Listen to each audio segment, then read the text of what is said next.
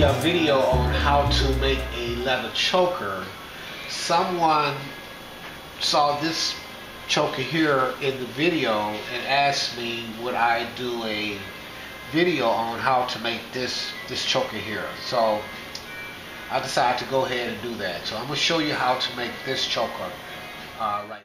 Okay, now this choker is very simple to make.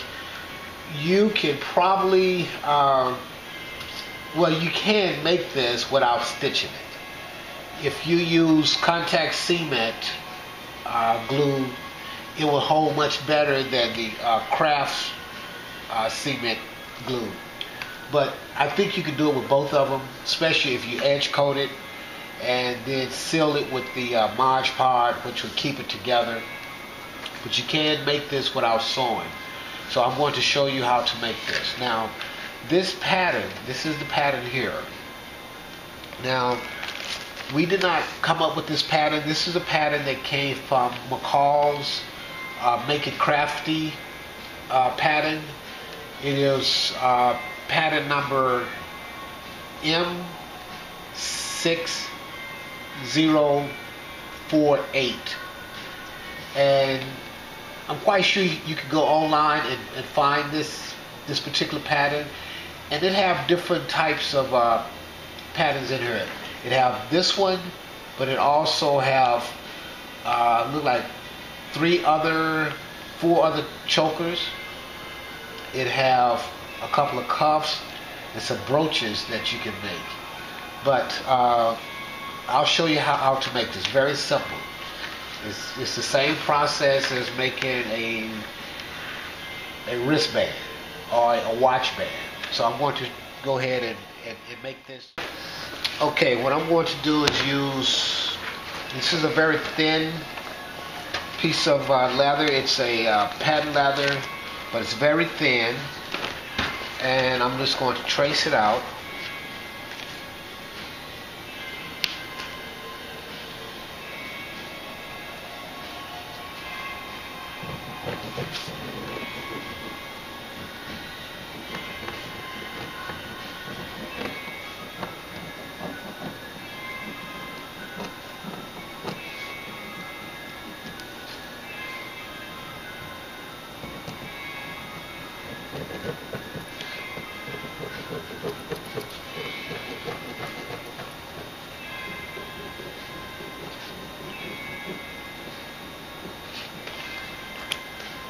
Now I'm going to cut it out.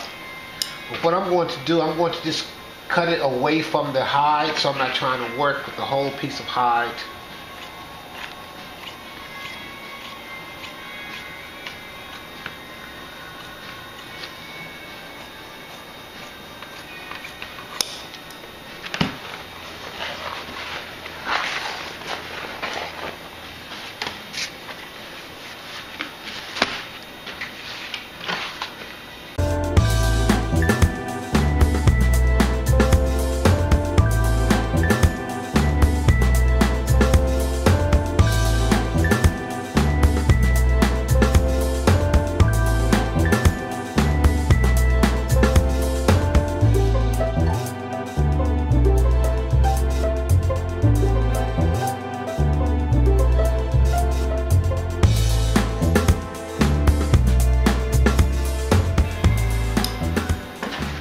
Okay, now that I have this cut out, the next thing I'm going to do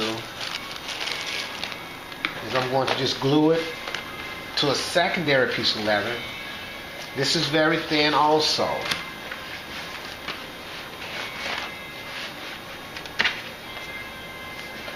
So what I'll do, I'll take my pattern, I will lay it down, and it's just this. What I'm tracing out right now is only for the outline for gluing. So when I'm gluing, I know where I need to glue. Not so much I'm going to cut it out and try to put both of them, glue the two of them together. I'll glue it first and then cut it out. And I'm going to use the Leathercraft cement glue, which is the water-based glue.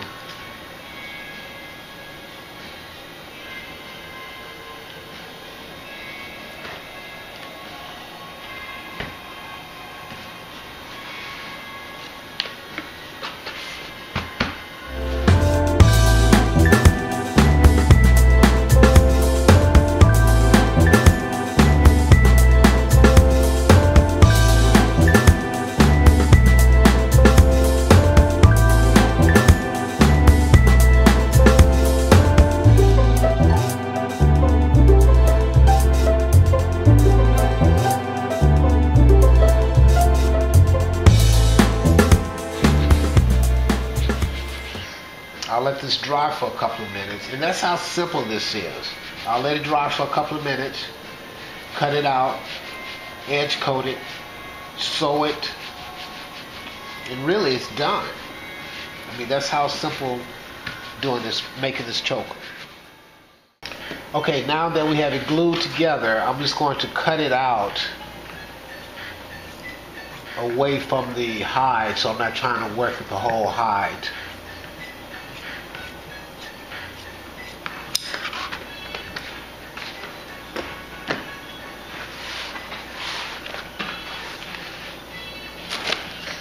I'm just going to trim this out.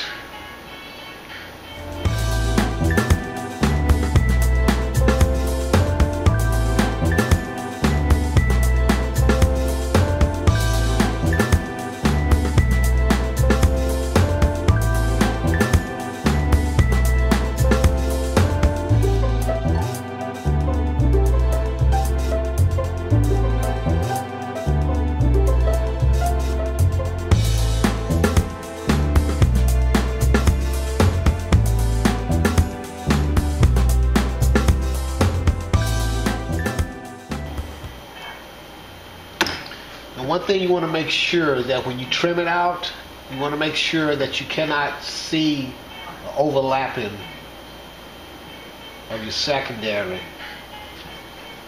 and your primary.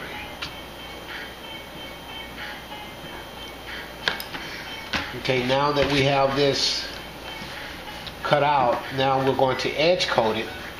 And after we edge coat it and put the Mod Podge on, well, then I'm going to sew it. But like I say, once you do that, you don't have to sew it. But if you don't sew it, you may want to put some type of embellishment around it to make sure that the two pieces stay together. But we're going to edge coat now.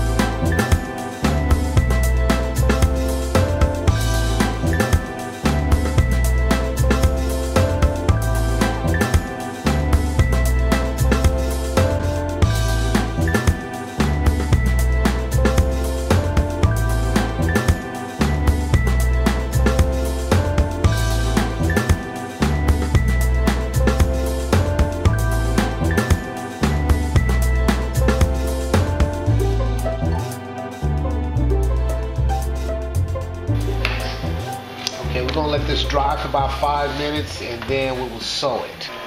Okay, now that we have it glued together, did our Mod Podge and edge coating, I'm going to go ahead and sew it.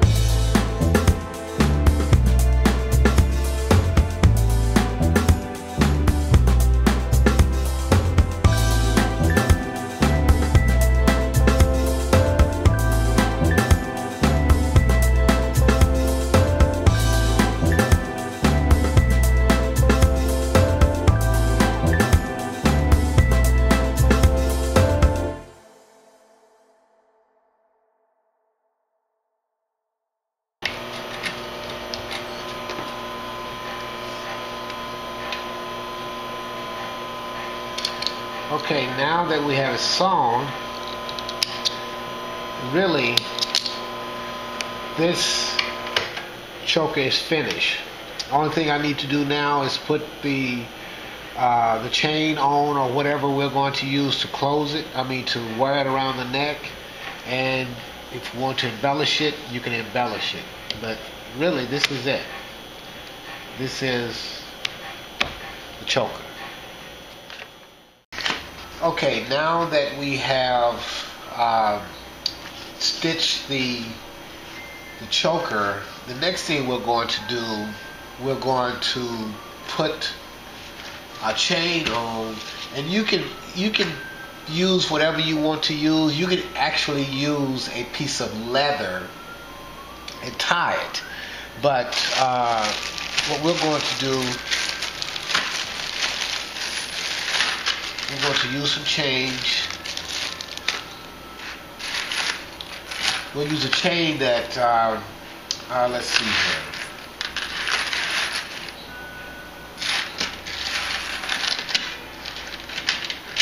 We'll use the silver, and we can also make it to where it have a clasp on it that opens and closes, or we can just make it to where it's just one size. So it depends on what you want to do, but this process here is very simple. All we're going to do is punch a hole like we did here, put a ring in, and then attach the chain. Now the other thing we're going to do is we're going to embellish it. These are dome-shaped rivets, and we'll just come up with whatever type of design that we want to put on there.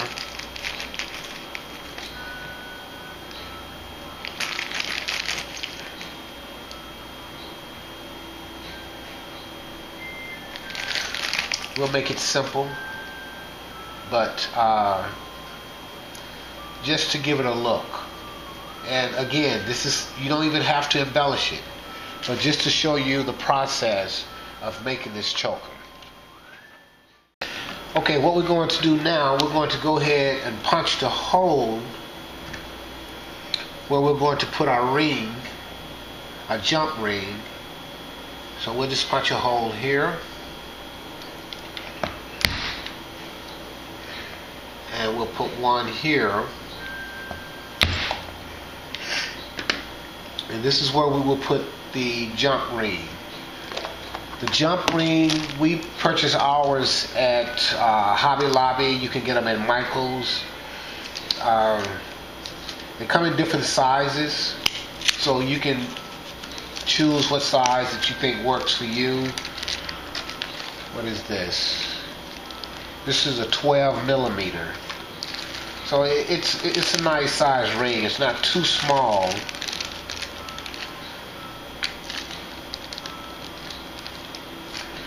And we have our two rings. Now the other thing is that when you open these rings, what happens is that a lot of people think that you should open them like this.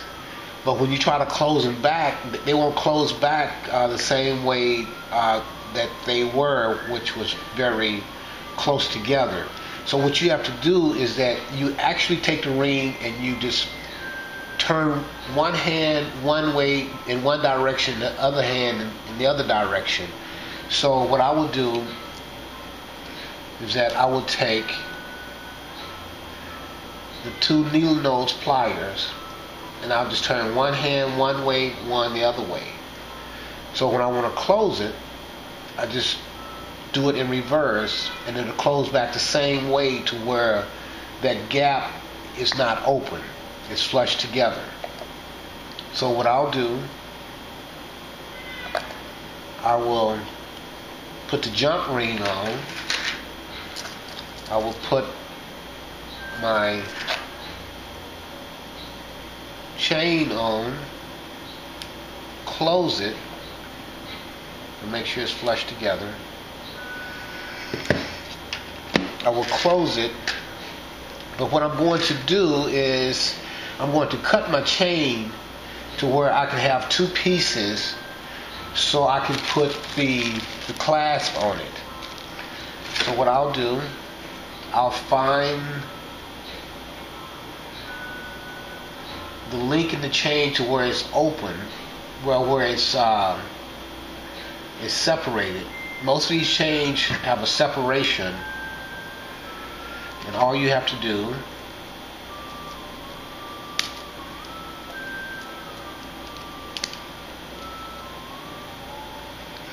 just turn it like that and open up one of the links.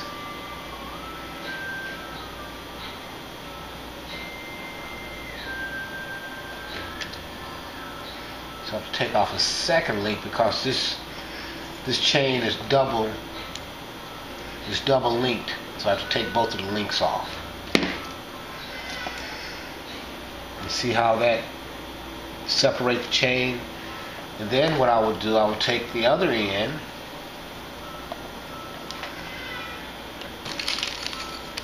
put my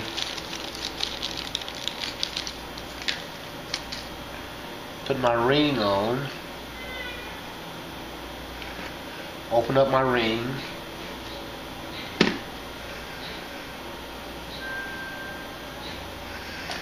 put the other end,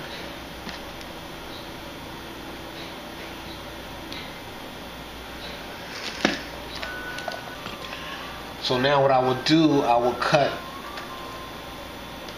this chain on this side,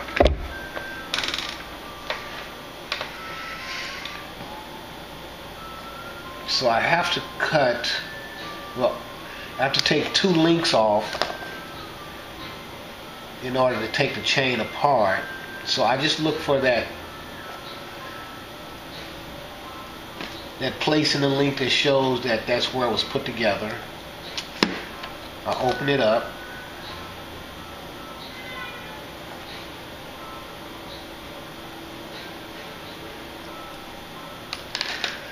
Then I'll take the second link,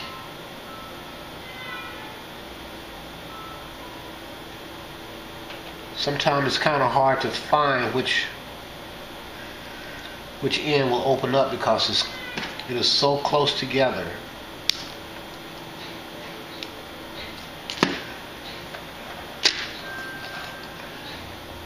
So what I will do,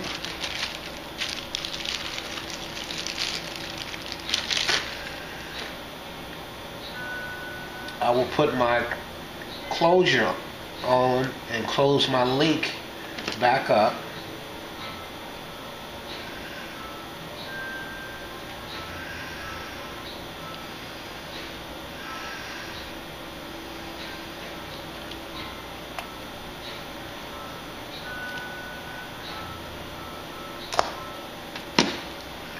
Now that's my closure.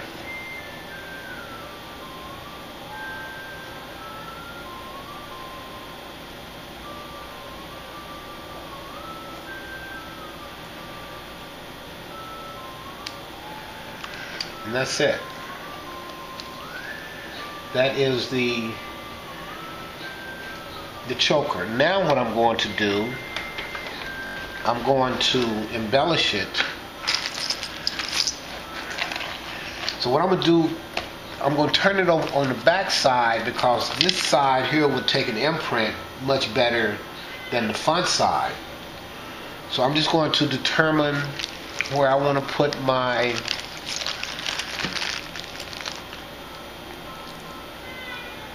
dome-shaped rivets.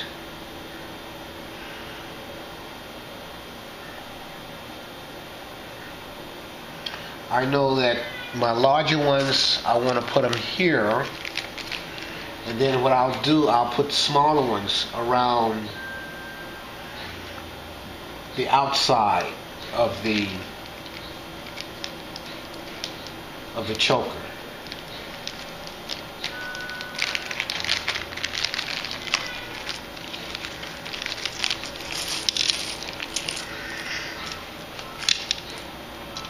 So what I'll do,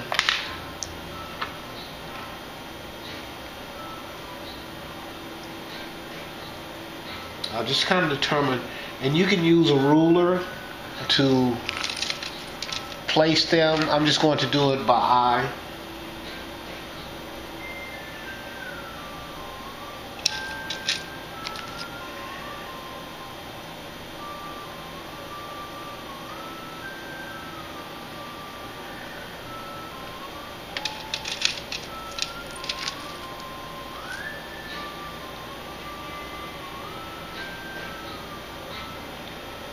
So I think this is the way I'm going to do it. I'll do one side and then I'll do the other side. Okay, what I'll do now, I'll start marking. You know, one thing I just realized is that this choker can become reversible. And I'll show you what I'm talking about when I'm finished with it. But I'll just go ahead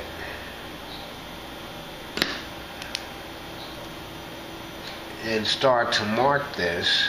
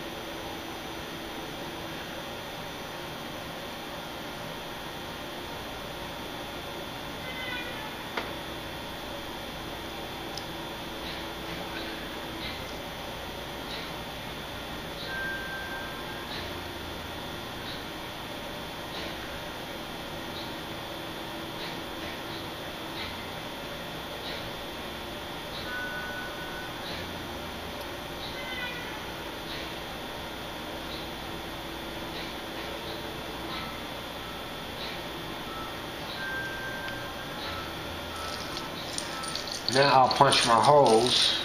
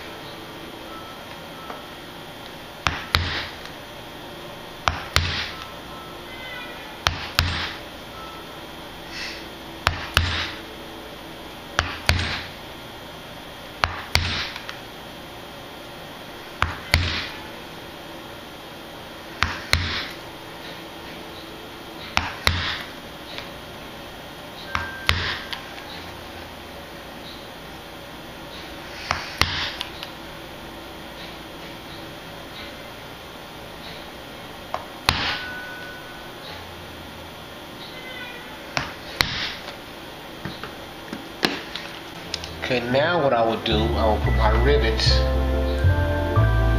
in from the back side.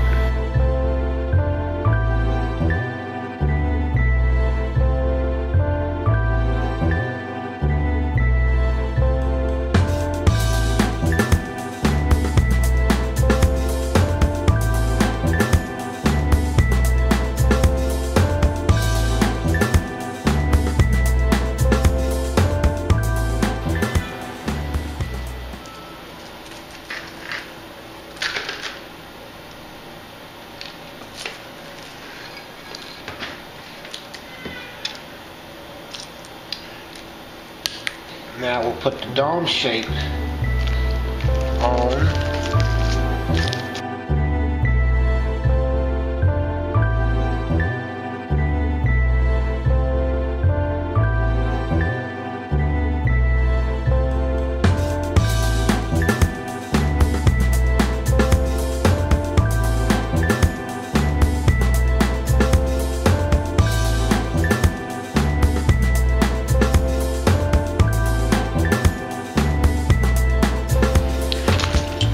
Go ahead and close them. I'm using a large dome-shaped setter, and I have a small dome-shaped setter, which is for the small one. This is for the large one.